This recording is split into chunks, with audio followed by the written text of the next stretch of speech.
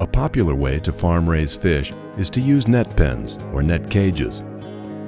These pens are placed directly into the water and anchored to the bottom.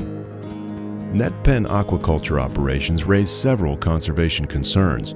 Water flows freely through the pens and can carry waste and chemicals like pesticides into the local environment.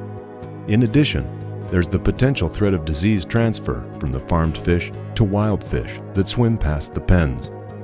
This can be of particular concern for juvenile fish. In the event of storm or predator damage to the netting, farmed fish can escape. These escaped fish can cause a variety of potential problems, depending on the species that's being farmed.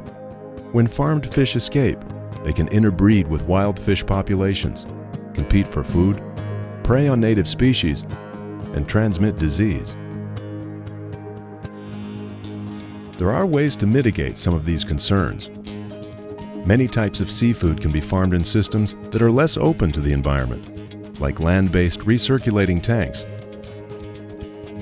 Or net pen farms can be located in areas where there are no sensitive wild fish populations, or where the nutrient wastes can be shown not to have a significant impact.